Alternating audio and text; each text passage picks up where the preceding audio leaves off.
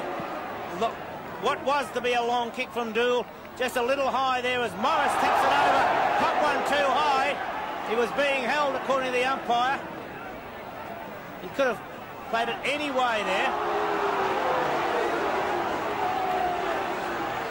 Very technical free kick for mine. Wayne Blackwell, not quite sure why, but it was hanging onto the jumper.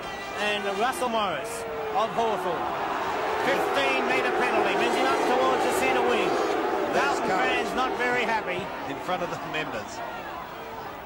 To the half-forward line, a big pack of players waiting down as Michael Tuck. Danger here for the Blues as Tuck steadies, goes goalwards as he hooks it over the top, and he goals!